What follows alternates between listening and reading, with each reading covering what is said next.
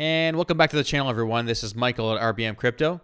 Today's short video, I'll be showing you how to set up your Dero node using the fastsync setting. Now, what fastsync allows you to do is just have to download a minimal amount of data to actually sync your node to the Dero blockchain without having to actually download all of the data that is currently on every single block on the Dero network, which I think at this point now is about 46 gigabytes. So that takes quite a bit of time.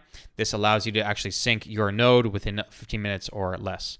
So we're going to just do that right now. But before we jump into it, if you're enjoying the content you're seeing, once again, guys, don't forget to like and subscribe, as it helps me bring you guys content more frequently and helps our channel grow. We've seen a lot more interest recently, so I just want to say thanks to everyone who's supporting the channel, and we'll try and keep on bringing you guys as much content as we can, as fast as we can. All right, so let's dive into it. So I'm currently on Windows 11 here on my device, and I am in my Dero network folder, which is where your public node, your Derod is, your miner, and your wallet. And right now we're going to enter the command to set up our public node and sync it using fastsync for the first time. So I'm just going to go up here to the File Explorer address tab and hit CMD.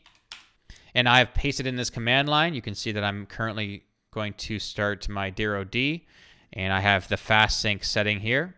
And then I have the node which I'm going to pull the data from. This can be any node that's available and currently up to date on the Dero network. This is the one I've selected for this demo. So now that I have this line in here, I'm just going to hit enter. And now you're going to see the Derod start to begin.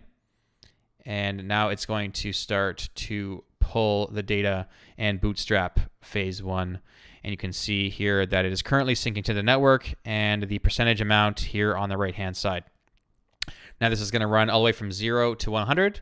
And it should probably take anywhere, depending on the speed that you're currently pulling at, anywhere from 10 to 15 minutes. So once this hits 100%, we can move on to step 2. All right, now you can see that we have bootstrapped at 100%, and we are on the next step here, which is step 2, and we're currently at 87% done. And now we've just gone up to 93.75% done.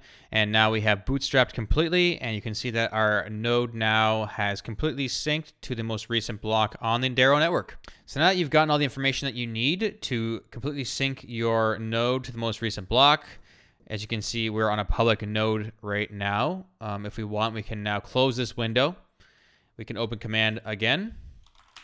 We can choose to create another command line here, which I will once again make readily available in the description down below this video. Once you paste this in, you can see that we're going to run Derod once again to connect our node. But this time we're going to choose to integrate our wallet address and our own IP address so we can run our own independent node, not reliant on another person's public node. And then once I hit enter, it will then start Derod once again.